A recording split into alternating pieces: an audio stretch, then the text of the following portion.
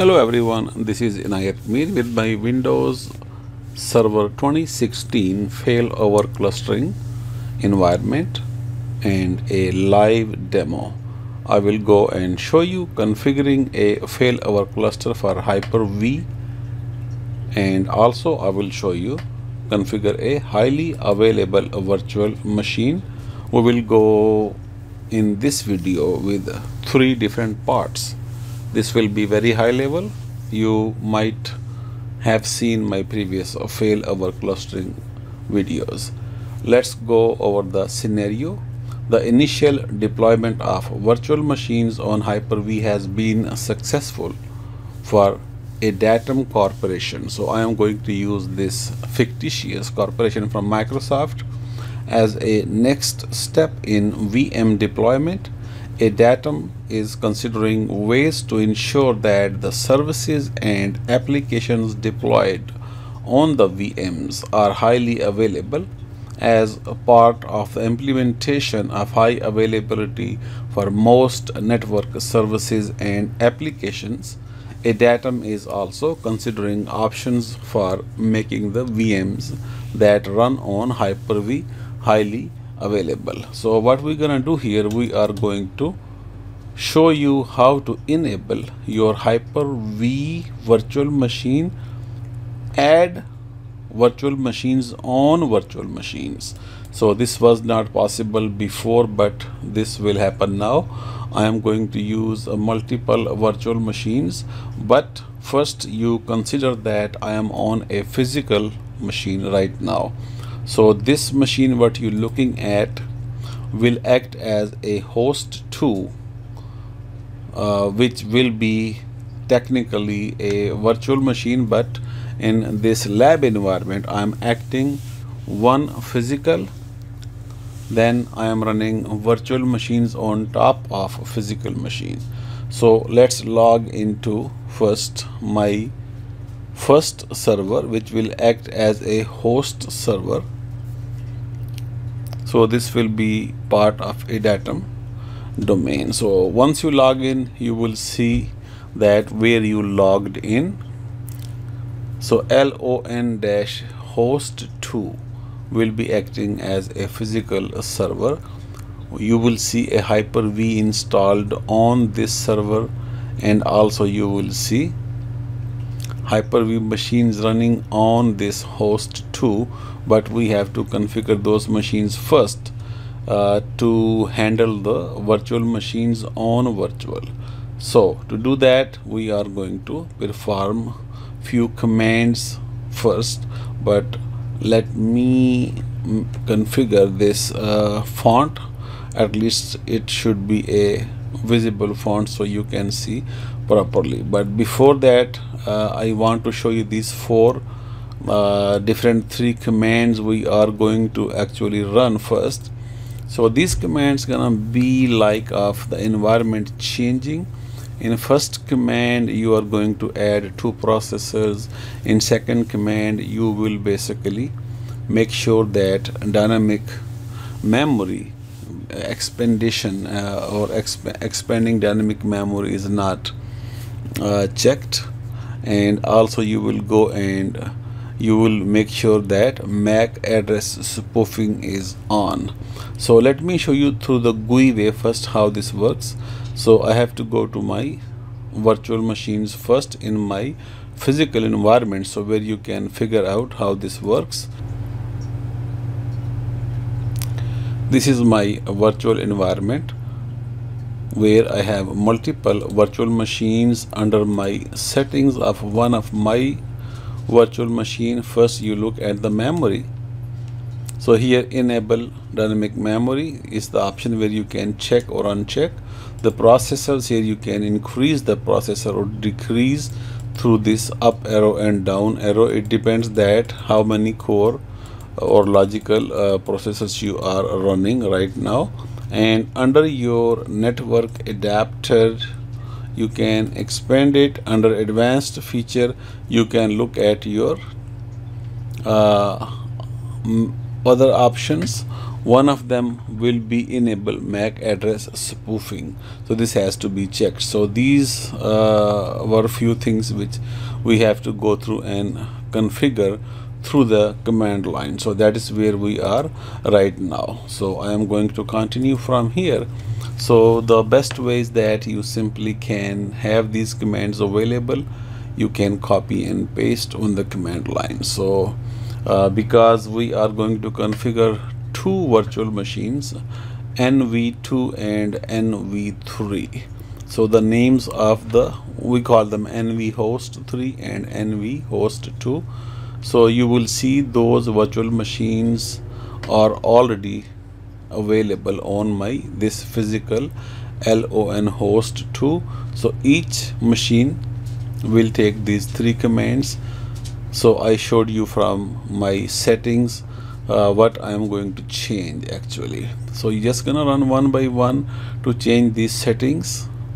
Now I am on 4, changing settings for LON-NV host 4.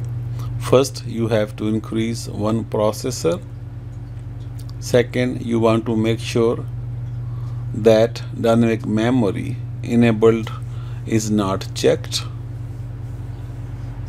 Third, you have to make sure that MAC address spoofing is on. So each topic I showed you, each command I showed you through GUI way also has a detailed definition under the settings when you go and view this through the GUI method, using the GUI method. So this was the first thing which we prepared. Now we are ready to start our machines as well. So this is my server manager. You can pin server manager to the taskbar where you can see now your all virtual machines, but none of these virtual machines is actually on. So you have to turn on LON-NV host 3 and LON-NV host 4. So let's go and turn on these two machines. The reason is that you have to go back to your PowerShell from your physical machine and connect remotely to these two machines, NV host 3 and NV host 4, one by one, by using provided credentials. So that is the reason we are going to turn these virtual machines on. We are going to use a PS session command to get into these servers remotely from PowerShell. So that is our next part, because we are going to use our Datum administrator credentials to get into these servers. So let's go and take a look how we're gonna do that. So because we are going to use a command line or the PowerShell through the PS session to install Hyper-V features on virtuals, again on virtuals. So NV host 3 and NV host 4 are virtual machines. Now I am back on the same window where I was before. So that indicates I am on my physical server where I have my virtuals running on it. So I have already Hyper-V installed on physical. I am going to use enter-ps session to get into the first virtual machines, which is 2740B-LON-NV host 3. So once you hit enter, you have to provide a username and password for the host you are adding right now. Once you enter host username and password here, you will see at the back of the row.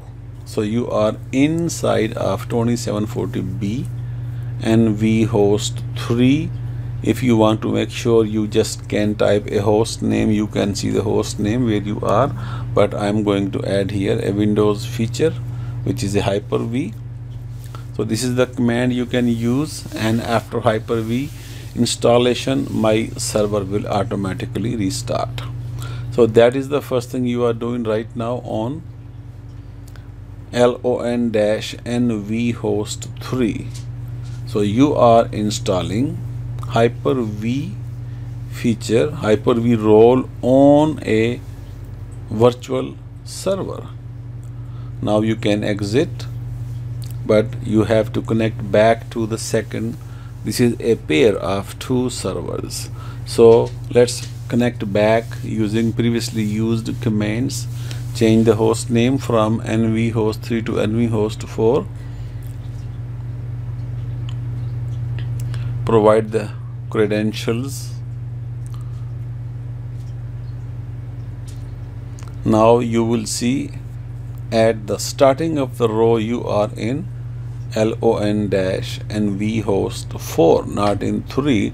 Use the up arrow command, go back to the roles you installed before, Hyper-V. So you are adding Hyper-V on this server as well. So on the back end you see that my nv host 3 is rebooting. Same thing can happen with nv host 4. This host will reboot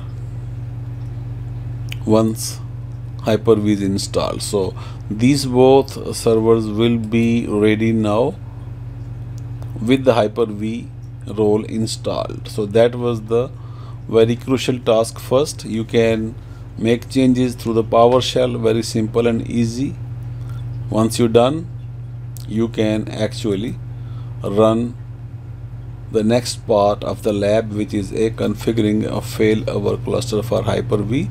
We are going to have a live migration as well, and we will have a failover with a live migration that will happen in my next two videos. So this was the first part, very simple. We just saw that when we have used a physical server, on top of it we had a couple of virtual servers. Now we actually installed Hyper-V role. On the back end we have a domain controller like a DC. DC has to be on in order to log into the DC as well, but this was the initially first thing which I have done. So I have 3 virtual machines running on the back end. So we performed 2 very important tasks. We will continue with a failover cluster for Hyper-V part. So this will be the next part where we are going to perform these all tasks one by one, and I will actually go over through the scenario as well. But I think it's time to take a short break and come back with my part 2, where we're gonna continue with configuring a failover cluster for Hyper-V, where I am going to connect through my iSCSI SAN from my servers. I will install failover clustering feature on both virtual machines, and we will continue for failover a virtual machine and a live migration part of a virtual machine. So thank you for watching. See you in my second video. Bye.